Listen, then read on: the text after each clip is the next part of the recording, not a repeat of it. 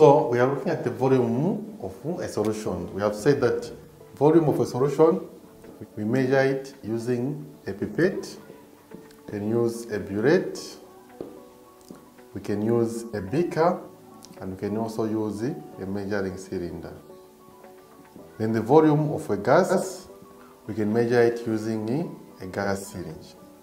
Okay, so here we have said volume of a solution, a pipette is used to measure a fixed volume accurately, a burette is used to measure an accurate volume, a beaker is used to estimate the volume of a solution or a liquid, and a measuring cylinder is also used to estimate the volume. A measuring cylinder is more accurate than a beaker. Then if you want to measure the volume of a gas, we usually use a gas syringe.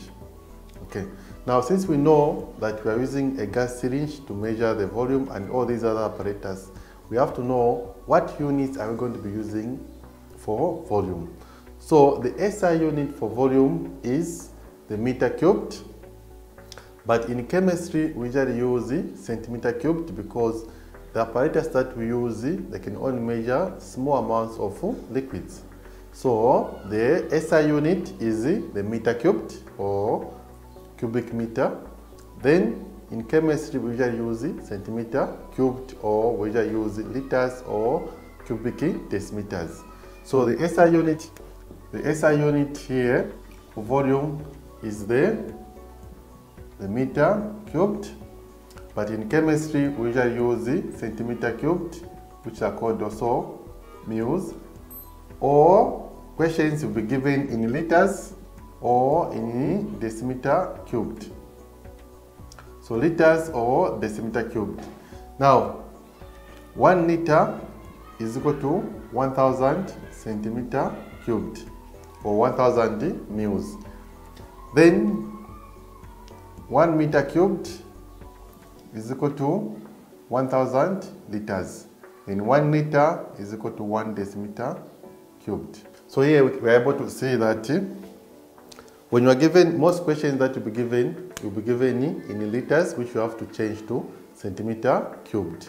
And again, certain questions will be given in meter cubed, which you have to change to liters. So the questions under the more concept, they will ask you to calculate the volume in centimeter cubed or calculate the volume in meter cubed. So we can use these conversions to change to the actual unit which the question wants.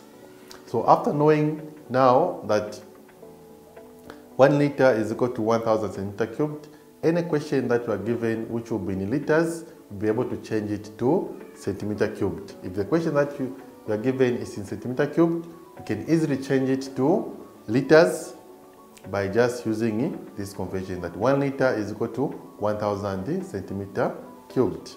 Okay, so after looking at how we measure the volume of a gas, before we measure the volume of a gas, we have to correct it. So we're going to look at how to correct the gas. So the correction of a gas depends on two things. So correction of gases. So how do we correct this gas? The way we correct this gas depends on one, the solubility in water, and also the density of the gas. So here, the way we correct the gas, the method that we're going to use to correct this gas depends on the solubility of the gas and the density of the gas. So if a gas, there are methods that we're going to look at. We're going to look at the displacement. So this is called the downward displacement of water. Then we're going to look at just the downward displacement, upward displacement. So we've got the downward displacement of water. So in this one, the downward. Here we're going to use water, and this one depends on the solubility of that gas in water. The downward displacement and the upward displacement depends on the density. So if a gas that you're looking at is soluble, it means that you cannot use this method. If you want to use this method, it means you have to use it for a gas that is insoluble or slightly soluble in water, like oxygen, hydrogen gas, and carbon dioxide. So you can use them for this method. So in this method, we're going to look at the way you correct the gas. It's simply like this. And here we have got our water, and this is where the gas will be collected, and this is where the gas is coming from. So this is the method that we're going to use if we want to use the downward displacement of water for gases that are insoluble or slightly soluble. In the upward displacement, so I've got the downward displacement and I've got the upward displacement. So this is where the gas is coming from, the gas is entering from. Okay. The first method depends on the solubility. The two methods depend on the density. Here is if the gas is heavier than air, it means that we're going to use this method. If the gas is lighter than air, we're going to use this method. So, correction of a gas, we use either the downward displacement of water, the downward displacement, or the upward displacement. If you know the solubility of a gas, and the gas is insoluble in water or it is slightly soluble, we're going to use the downward displacement of water. But if the gas is soluble, we can either use the downward displacement without water or the upward displacement. But again, for these two, we need to know the density of the gas.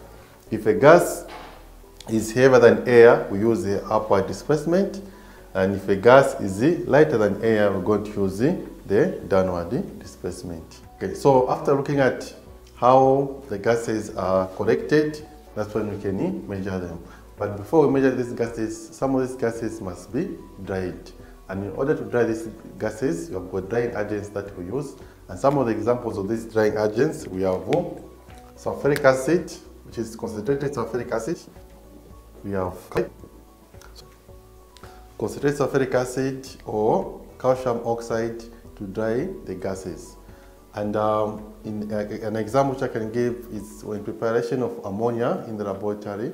After prepare ammonia, we usually use the calcium oxide in order to dry the gases. So today we have looked at measurements on our measurements where we have looked at time, temperature, mass, and the volume.